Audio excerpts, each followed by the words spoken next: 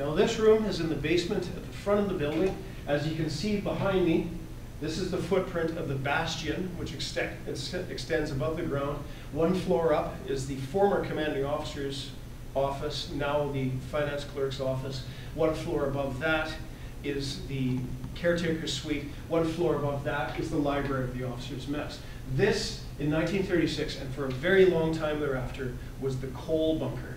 In fact, you look over here and you can see the coal chute in which the trucks would dump coal into the basement. And to this day, we still have coal dust on the walls.